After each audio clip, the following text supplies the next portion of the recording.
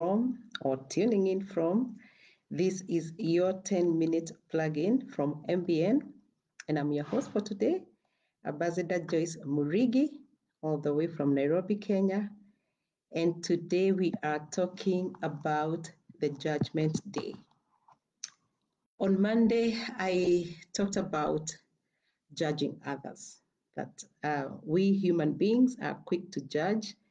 We like to judge others, and we say that God is slow to anger and rich in mercy. And he gives us a lot of time. He is very patient with us. And in fact, he loves us so much that he sent his only begotten Son to die for us, Jesus Christ, so that we can be reconciled back to him. And so that come Judgment Day, then we get the reward and we are not condemned to death. Hello, hello. Thank you for joining me, Lady V. Thank you for cheering me on. Today we are talking about the Judgment Day. So let me just delve into the subject. And I want to look at what our Constitution says about the Judgment Day, and I hope I have enough time. So 2 Corinthians chapter 5 and 10, the Constitution, or what we like to call the Scriptures or the Bible says, "For we must appear before the judgment seat of Christ, so that each one may receive what is due for what he has done in the body, whether good or evil." So even for us who are good, or whoever is good, let me not even qualify myself because I'll be qualified and justified by God. Whoever believes, whoever does good, will also face the seat of judgment. And then John chapter 3, verse 18 says, "Whoever believes in him is not condemned, but whoever does not believe is condemned already, because he has not believed in the name of the Son, only Son of God." Then Hebrews chapter 9, verse 27 says, "And it is appointed for man to die once. And after that comes judgment." That the will of God is for us to die once, because after that, then we should be joined with him eternally, if we believe and we are on the right side of, him. But if we don't and we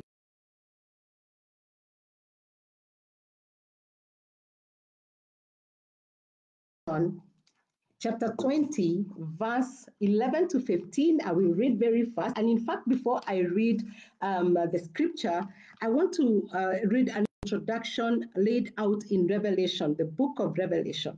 The introduction says, "The Apostle John wrote the book of Revelation during his exile on the island of Patmos.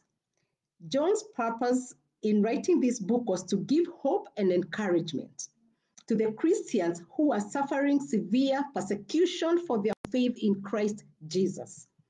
These Christians needed to know that God controls everything that happens here on earth. Through imagery and symbols, John makes one thing very clear.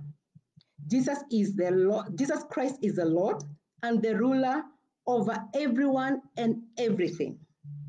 Even powerful human governments." Please note, Christ is clearly in control and will someday judge and punish what is evil, even Satan.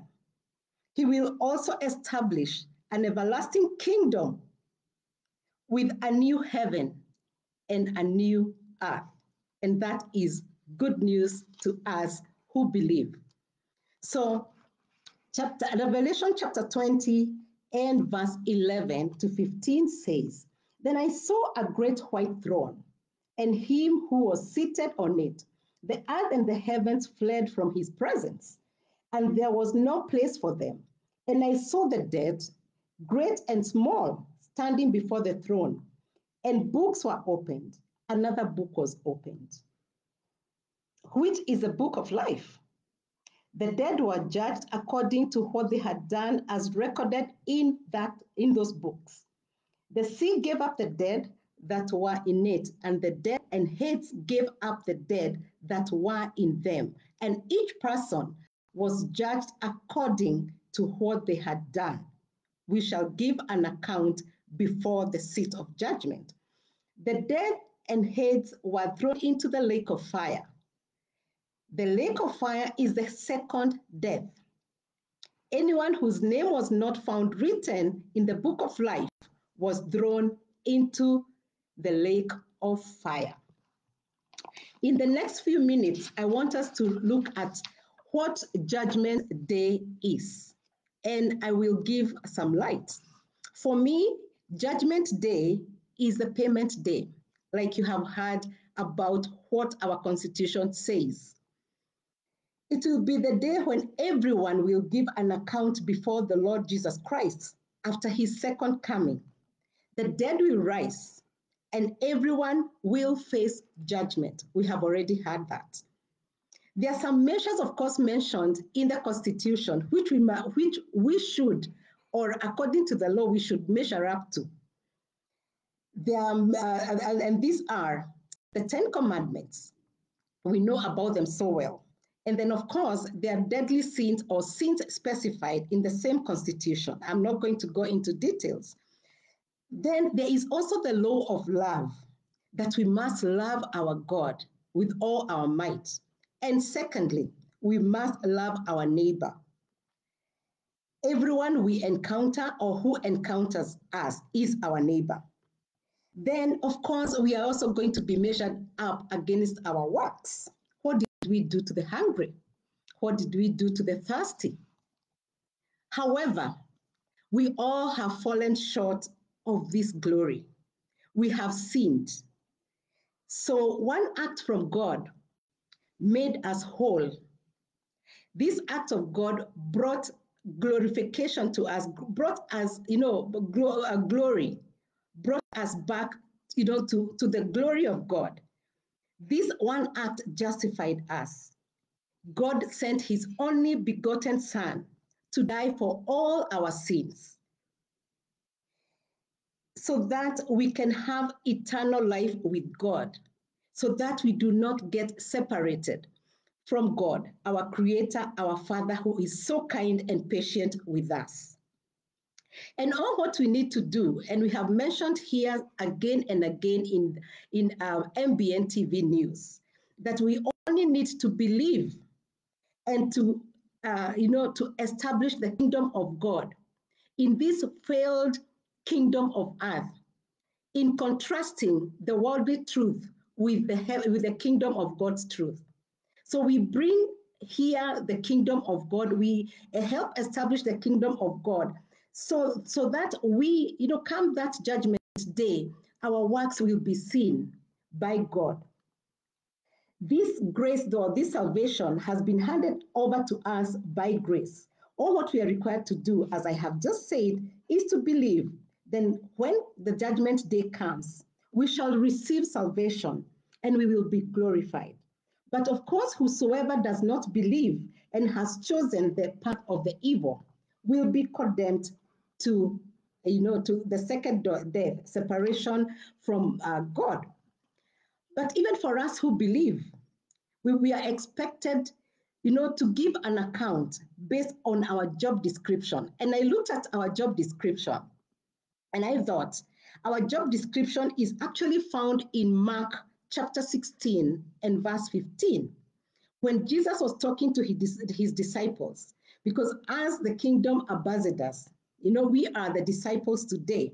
And he said to them, and he's saying to us today, go into all the world and preach, teach the gospel to all creation.